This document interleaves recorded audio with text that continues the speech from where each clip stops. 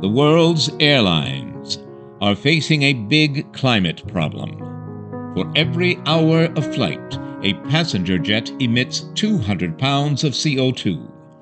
For a flight with 200 passengers, that's 1 pound per passenger per hour.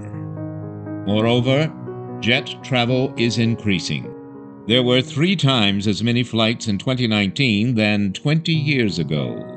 In 2019, there were 4.4 billion passengers. That number is projected to double in 15 years. At the current pace with today's technologies, emissions from passenger jets could surpass the total emissions of CO2 from the U.S.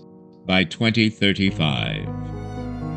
Most land-based technologies that reduce emissions are not practical for airlines, except for one: ramping up the production of Sustainable Aviation Fuels, or SAF.